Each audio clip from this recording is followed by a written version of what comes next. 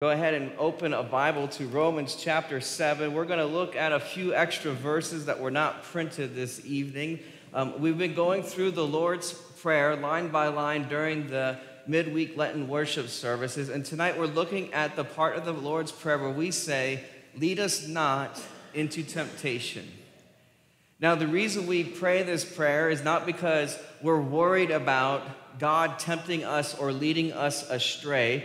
James writes in his letter that God tempts nobody, and Luther's Small Catechism even says, well, we don't pray it because we're worried that God is going to lead us astray or tempt us, but that he would guard us and protect us as his children in this life. All right, and what we look at here was St. Paul's letter to the Romans in chapter 7. It's this very, very beautiful, but at the same time, uncomfortable chapter.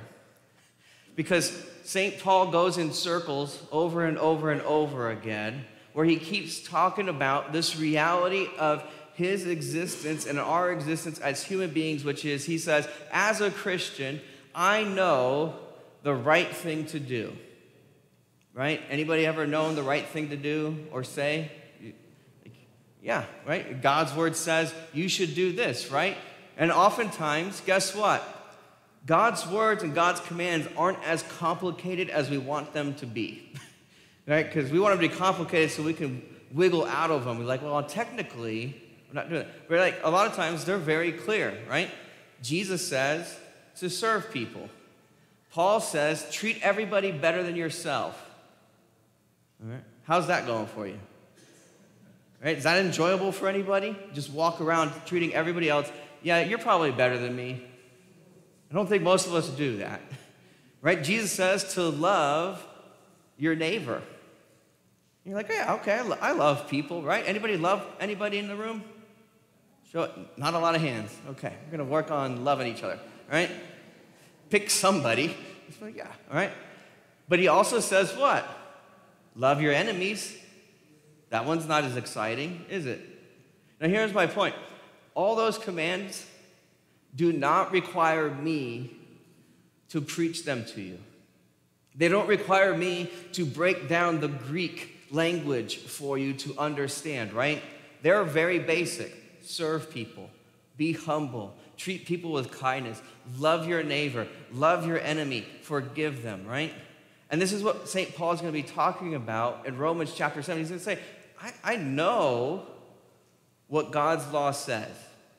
I know what the word of God tells me to do. I know the right thing to do. And then he's going to go back and forth throughout the chapter saying, but here's my problem. I don't always do the right thing. Does anybody else have St. Paul's problem? I know what God's word says. It's real clear. And I'm going to march out that door and not do it. In fact, Paul even talks about in Romans 7, I do the exact opposite. And so here's a few of ways that St. Paul writes it. He says in Romans chapter 7, verse 15, for I do not understand my own actions, for I do not do what I want, but I do the very thing I hate. Right? That's a wonderful description of Christians also being sinners at the same time. Right? Anybody ever confused by why you did something? Ever thought to yourself later on when you were more calm, away from the situation, and thought, what possessed me to do that? Or here's another one that probably trips more of us up. Why would I ever think to say something like that? Like, what is wrong with me, right? And that's what St. Paul's saying. He's like, look, I know what's right. I know what's good, but I don't understand my own actions. He's saying, how can I know what God's word clearly teaches and commands me and calls me to do, and yet I do the very thing I hate? As a pastor and a sinner, I see it this way all the time, where we confess the same sins over and over and over again. To the point where we're like, I know I hate that struggle. I know I hate that temptation. I hate that sin. I hate that addiction. And yet, like Paul, we go, I don't understand my problem. I don't understand what I'm doing. Why do I keep doing it over and over and over again? Why do I keep struggling with it? And so when we pray, Lord, lead me not into temptation, we're asking for God to protect us and to lead us out of temptation and out of sin and into life, into his word, into his instruction, into his commands. But what I love about Romans chapter 7 is God's honesty through St. Paul, where Paul's just like, hey, I know it all. By the way, Paul, he's not exaggerating when he says, I know what the law says. He had the whole, what we call Old Testament, memorized, which is pretty impressive. And so he knows it all. And he knows all the commands and all the rules and all the legalities of it. And yet he goes, I still don't do it. He goes on later on in verse 18. He says, for I know that nothing good dwells in me, that is, in my flesh. For I have the desire to do what is right, but not the ability to carry it out. Right? Perhaps that's where some of us often find ourselves, where it's like, hey, I want to live different. Anybody ever said, I want to live differently, or I want to stop doing something and start doing something else instead, right? Anybody ever wanted to get rid of a bad habit and replace it with something better, right? That's what Paul's saying. He's like, hey, this is not great. I'm not proud of myself that I know what God wants, but I do these confusing actions called sin. And so what he's saying is, here's what I do. I desire to live differently. I desire to please God. I desire to follow Jesus. And yet he goes, but for some reason, I don't have the ability to carry it out.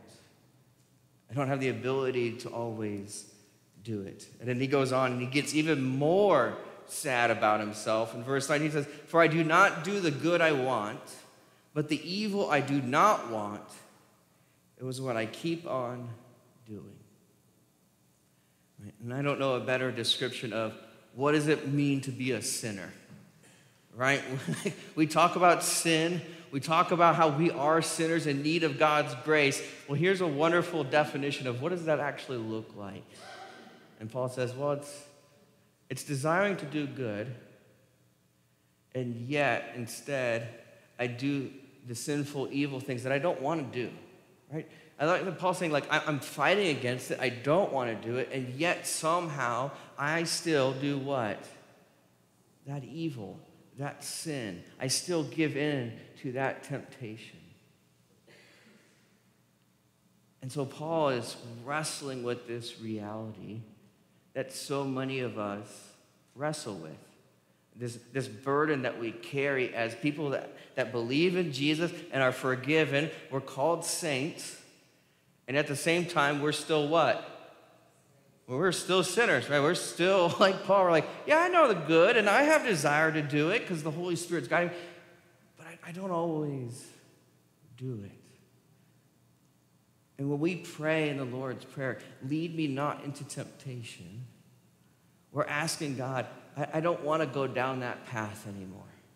I don't want to live that way. I don't want to struggle with those things. I don't want to give in to that evil anymore. So will you please rescue me and lead me in a different direction?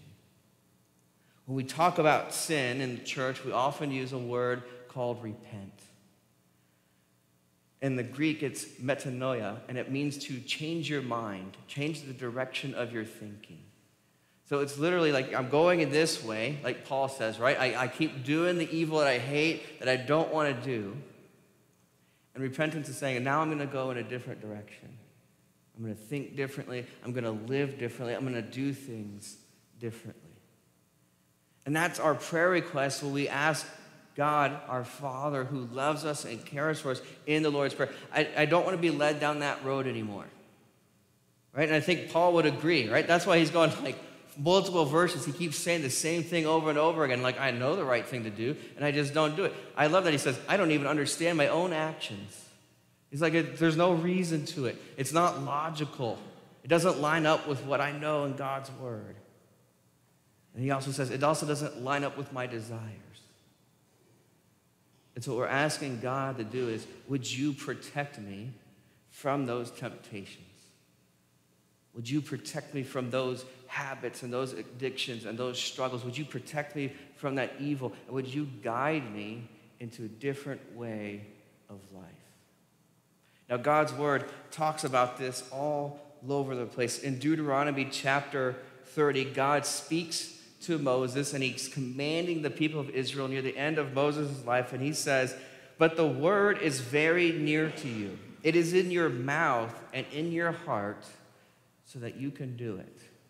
So what is God saying to his people? I've given you my word, right?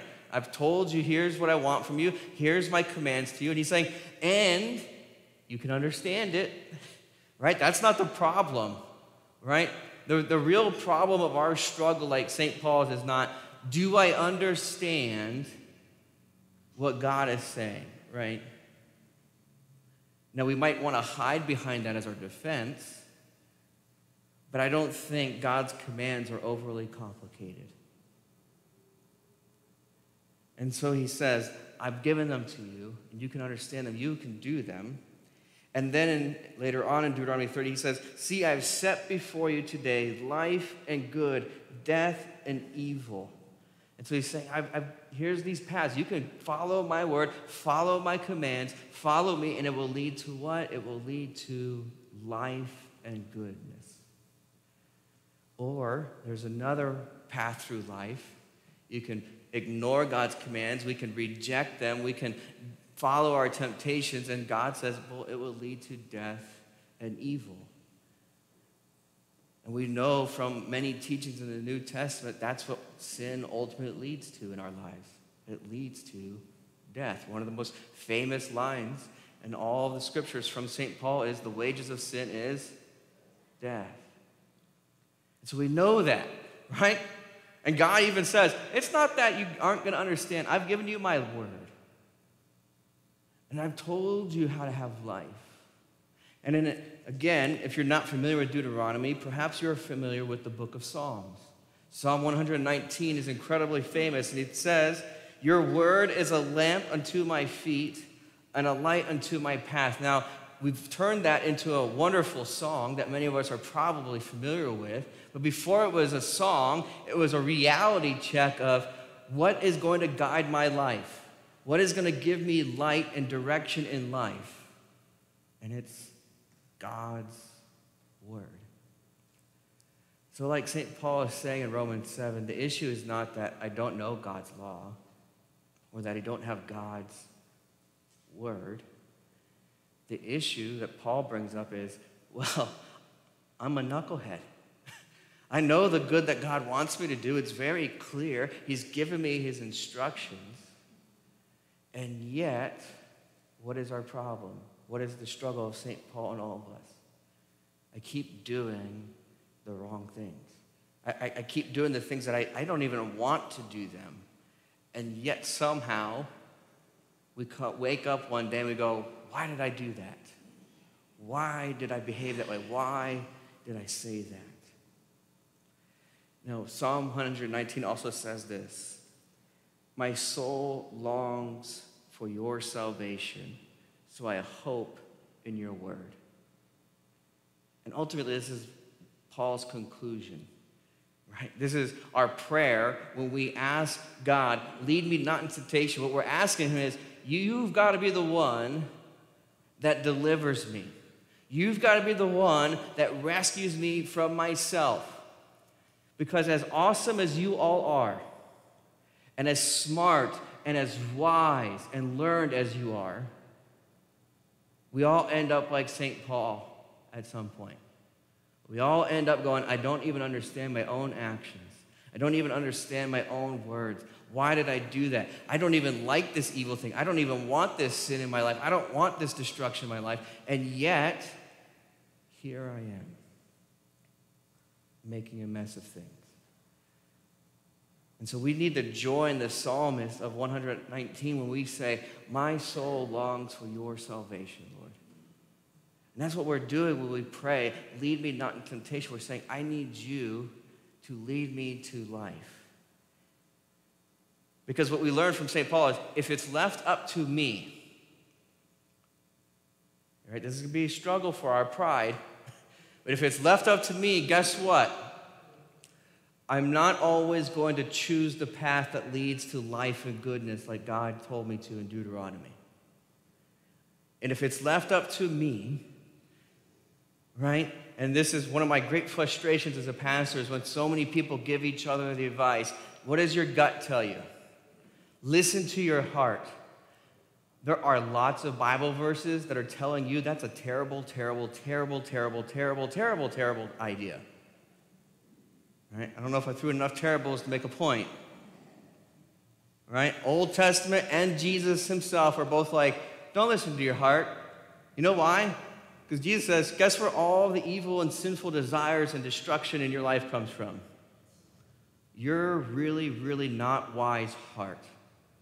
And my really, really not wise heart.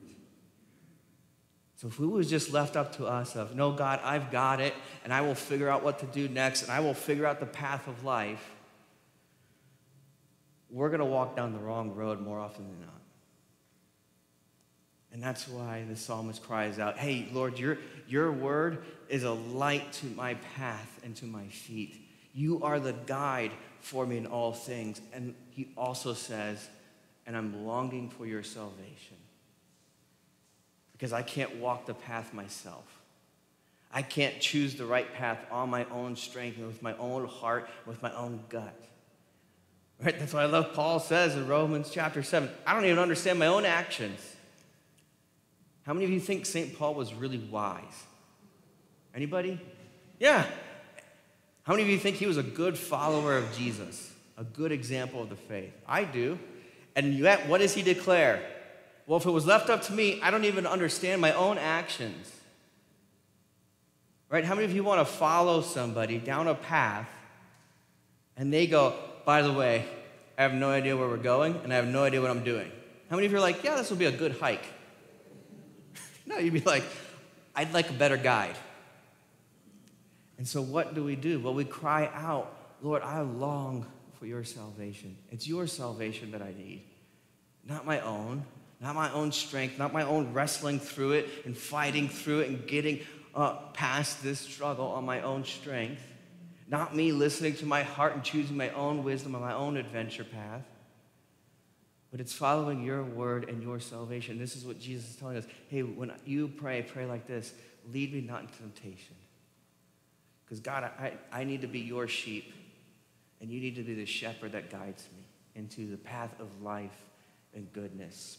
And so at the very end, after Paul spirals in this circle over and over and over again saying, I'm not doing it right. I choose the evil over the good. I don't understand my own actions.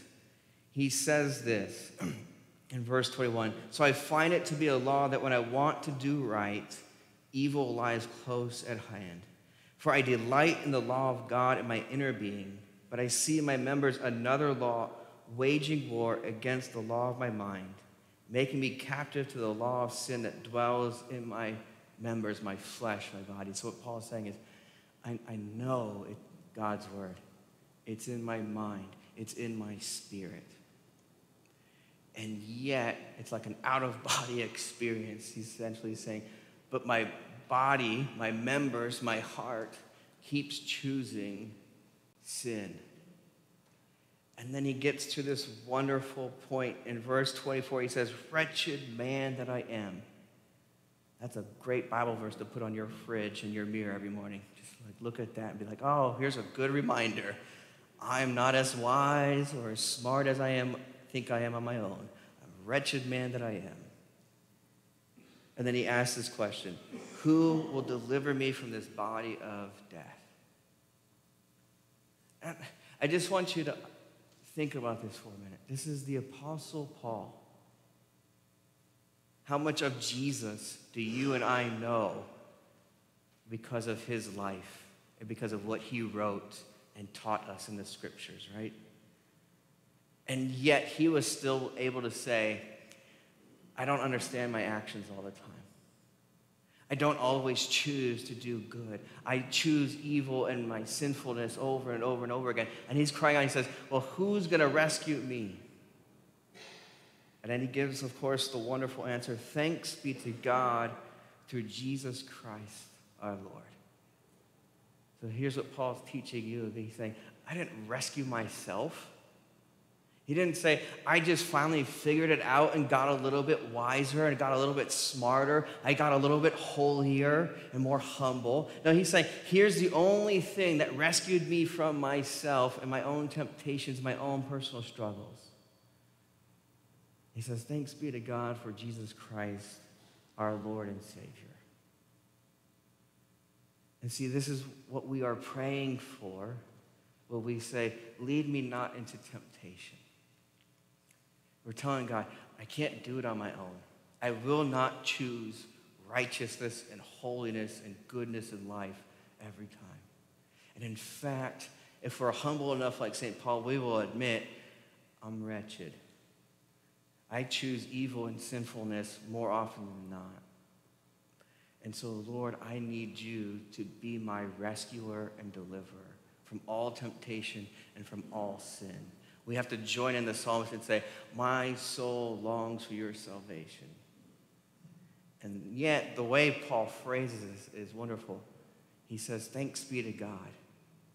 Why is he already giving thanks? Because he knows, even though I'm wretched, even though I'm struggling and choosing wrong, he's saying, but thanks be to God because I'm still rescued and redeemed and saved by Jesus Christ. He's not saying, oh, well, when I get better and I figure it out, then Jesus will rescue me. Paul's giving thanks for God's salvation in Jesus when he's already messing up, when he is stuck in that struggle of, I don't understand my actions.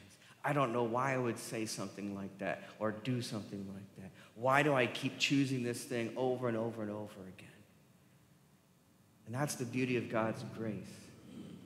It's that in that mess of life, in that struggle, while we are still wretched, while we are still choosing death over life and evil over good, Jesus saves you and redeems you and forgives you. And this is why Paul says, thanks be to God, because it's already true. You are stuck in your sins. You are wretched. And you are loved and redeemed by Jesus. And so you get to be like, yeah, okay, I struggle. I choose wrong. But at the end of the prayer, we get to go, but thanks be to God for Jesus Christ, my Lord and Savior. And so when you pray the Lord's Prayer, my encouragement to you is when you get to that line, lead me not into temptation, you would pray with great humility, with the reality in your mind and your heart of, Lord, I need you to be the one leading me to goodness and life because I can't do it on my own. And when you get to the point like Paul where you're like, I'm kind of wretched this week, you would also remind yourself of the good news of Jesus Christ for you and say, but thanks be to God because I have Jesus.